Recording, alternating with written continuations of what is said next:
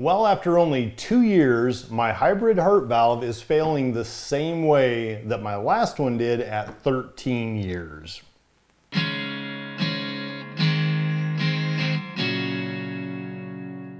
From the last video, you'll recall that my heart was failing. The ejection fraction was continuing to drop in the last couple of years since the last surgery, and the shortness of breath is getting a lot worse, and I was awaiting the next echocardiogram. Last month I had that echo, and in anticipation of that, I noticed during my PCP appointment in January or whenever that this new doctor looked at me and said, "Well, you look pretty good to me." And it kind of dawned on me, I'm gonna end up getting penalized because I'm trying to be stubborn about this and just continue exercising and taking care of myself and make the most of quality of the time that I have left. As a result of that, I realized I had to create almost a worst case situation to make sure that these doctors are taking it serious, that I have a real issue here. So prior to the echo, I started getting lazy about the cardio. I didn't go swim every morning or even every other morning, and I started eating stuff that I would not normally eat. More carbs, more grains, desserts, and I porked on about 10 to 15 pounds before that echo. It was so bad that the night before the appointment with the general cardiologist, which was a few days after the echo, I woke up 3 times in that night like trying to gasp for air. Not good. My oxygen levels, according to the pulse ox, just sitting on the couch, were as low as 93. The first thing he said is that the ejection fraction is continuing to drop. In the first year after surgery, settlement and that, it went down 10% from 45 to 41%. Now it's gone from 41 down to 30 to 35. So if I use an average of 32.5, it's gone from a 10% drop in a year to over a 20% drop in 6 months. And as you can see from the chart, the worse the ejection fraction, the higher chance of mortality, in other words, death. And of these deaths associated with this drop in heart failure, 40% of them are just sudden death, no warnings, which isn't the worst way to go. Feels like I'm knocking on heaven's door. And as bad as that is, it only gets worse.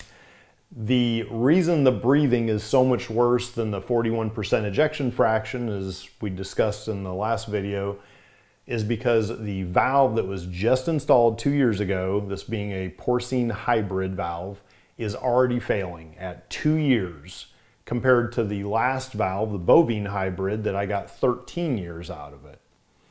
Both of them are failing by a stenosis as opposed to a leaky valve. So for a leaky valve, that basically means that you have an opening here that you're trying to get blood through, right? So you're trying to shove blood through that valve, and it's either open or it's closed. When it's closed, if these surfaces don't mesh right, they're not smooth, then you'll have leak, which means that some of the blood will go through and some of it will turn back around. That's why my mitral valve in the first place, the original native, was leaking because these surfaces weren't sealing, and that's what causes this backflow. So you don't get all the blood out the other side for body functions, exercise, whatever, to the muscles. That's a leak. Now in my case, with both of the hybrid valves, I was having a stenosis, and that's different. So for a stenosis, you have this valve that you're trying to get through. Well, instead of it, when it's closed is one thing, but when it opens, it's not opening all the way. So maybe it's sealed part here or something. And I know this is getting to look like an inappropriate picture, but forget about that. So anyway, you've got all this blood flow here trying to come through, but because this valve isn't opening well enough, you're only getting a portion of the blood out the other side.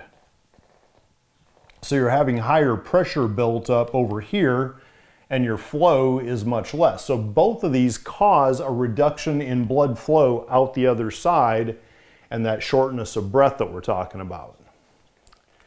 Now with the leak, you can actually fix a leaky valve nowadays by going up through the femoral and going inside, and where you have your old valve, they insert a new tissue valve in here that kind of pushes the old one out of the way, and then that one will seal, so this non-sealing valve is no longer a problem. However, in a stenosis, even if you put a new valve in there, it's not going to open the other one that's failing to open. So the only way that we know of currently to fix this is to split the chest again. So in the discussion with the general cardiologist, I said, okay, my understanding is the only way to fix a stenosis valve like this is to split me open again, just like they did for the last time. He said, as far as I know, yes. And I said, from what I'm also told, nobody's going to open me up again because I've been open too many times, too high of a risk, etc. Correct? He said, as of now, that's my understanding too. But he said, let's do some more tests and let's see where all the data shows you are. And then he'll have to get together with the interventional doctor, who's kind of like the mechanical guy, and the actual surgeon who did the last operation to see if there's anything they could do without opening me up that might alleviate this problem. He also said that the echo looked like my aortic valve, which is supposed to be tricuspid, is actually bicuspid, and I guess nobody's ever noticed before because there's too much other stuff going wrong. And I have another valve that's starting to leak, as well as, of course, the heart's already enlarged, etc. I swear you can't make this stuff up, right? Oh, you get your new heart valve, you think you're okay? Bam, how about heart failure? Oh, you think that's not good enough? Bam, how about valve failure? Swear. This is like the comic icing on a triple layer tragedy cake. Feels like I'm knocking on heaven's door. I also had an appointment with the PCP again after doing labs, blood urine analysis, and really everything looks good. Cholesterol is just a little bit high, which I attributed to the fact that I've been pigging out for, a month or whatever before that. Not too worried about that. Everything else, believe it or not, my liver and kidneys even, I guess, are doing okay. So everything else seems good. It's really just this heart issue.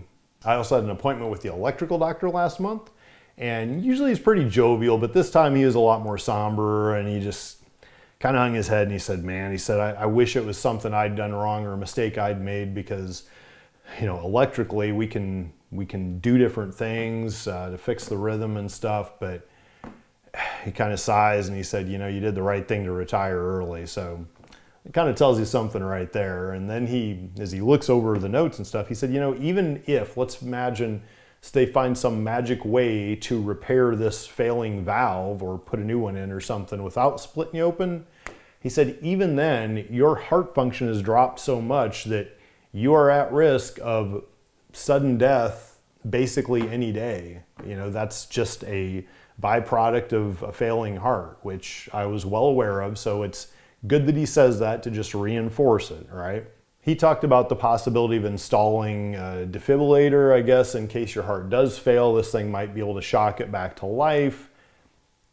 There's also the Farxiga or whatever that drug was that we talked about in an earlier video. So there are these things that may extend life, but neither of them are going to do anything for quality of life. So I'll have some decisions to make at some point about that.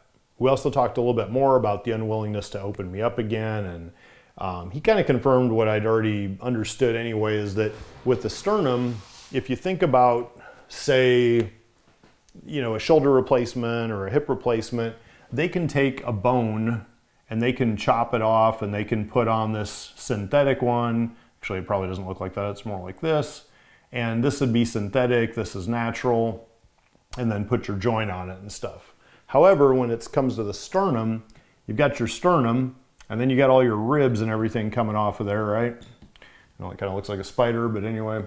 For the sake of artistic freedom, here's your sternum. Remember, the first time they sawed it down the center and they wired it back shut with titanium wire.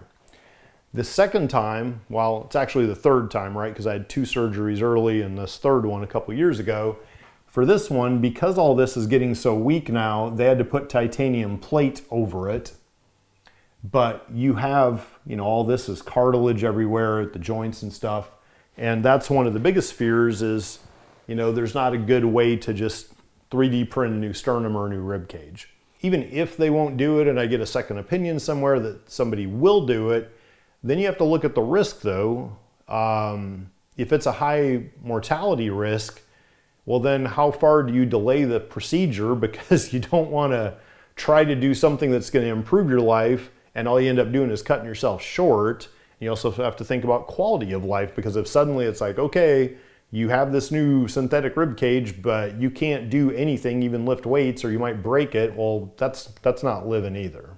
For next steps, I have a day scheduled at the hospital this coming week where I will get a TEE, CT scan, and a cath.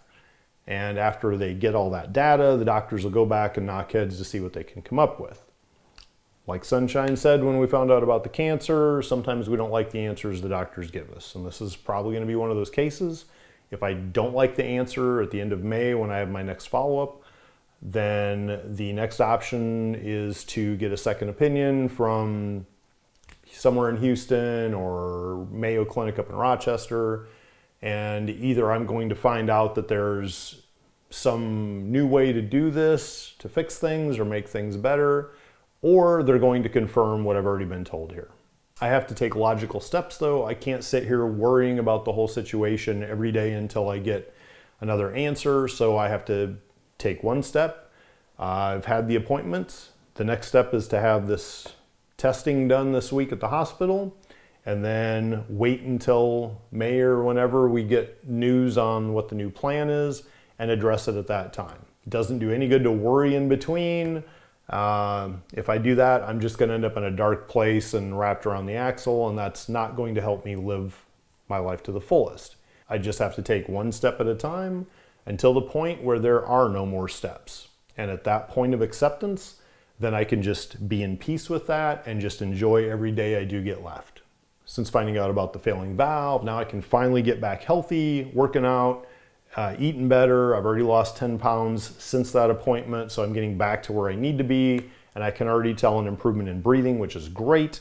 Having been through loss already once with Sunshine, I kind of know the drill, so I've been making efforts to be as organized as I can for my family after the fact, as far as, you know, house cleaned out, instructions on what to do, even wrote an obituary. So just trying to make it as easy as I can at what I know will be a hard time. Also trying to look at, even though it's very hard to commit right now without knowing more about medical appointments, trying to organize a trip, me and the dog, to drive up to Iowa and see family and have a gathering up there at the folks' house. Also, while I'm up there, I can get together with old college buddies in Des Moines and kind of knock out all that at once. Beyond that, either I really have to do something, I really want to do something, or I'm not wasting my precious time on it. I'm just going to take each day and enjoy it as much as I can every day that I get. Jake from Jacksonville is a buddy of mine from the old Florida days, and he's about my age. He's going through a second bout with cancer right now. And he sent me the words he put together describing his battle that I thought were just awesome. So I wanted to read that. He said, "I'm not going to kneel and hang my head in defeat. I'm going to stand tall and stare my executioner in the eyes as he takes off my head. Rock and roll, brother, rock and roll." If you haven't done so, please subscribe to the channel below, hit the little bell for alarm, check out the YCC merch store, see if there's anything you like, and live for today.